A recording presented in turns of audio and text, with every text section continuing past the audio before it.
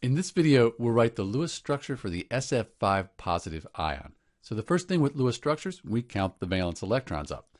So sulfur group 16, sometimes called 6A, 6 valence electrons. Fluorine's in group 17.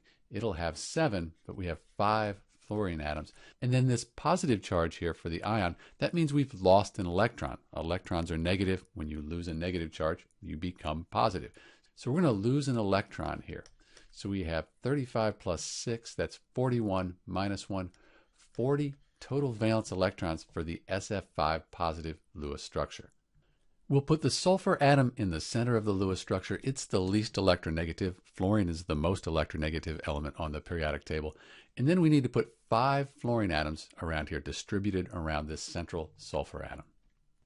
So we have 40 total electrons. We're going to distribute them around this atom here. We'll start by making bonds between atoms. So if we put a pair of electrons here, that's a chemical bond. Next, we'll go around, complete the octets for each fluorine atom. So at this point, we've used all 40 of our valence electrons. Each fluorine has 8 valence electrons. That's an octet. But the central sulfur here, if we look at this central sulfur, it has 2, 4, 6, 8, 10 valence electrons. That's okay though. Sulfur can have an expanded octet. It can have more than 8 valence electrons. So that is correct. Often we'll see brackets placed around the structure and then a positive sign out here. We'll also see these bonds between atoms replaced with lines to make it a little bit neater. Let's do that. So that's the Lewis structure for the SF5 plus ion. This is Dr. B, and thanks for watching.